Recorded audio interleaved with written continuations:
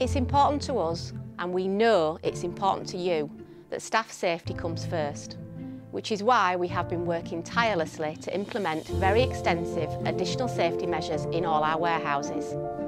We've taken lots of practical measures to ensure that our staff who want to come in and work for us and for you feel safe, work safe and are safe. I couldn't get my uniform on quick enough, to be honest. It was just a relief to know that the company are doing their best to help us get back into work. We spent 2 weeks reworking our warehouses.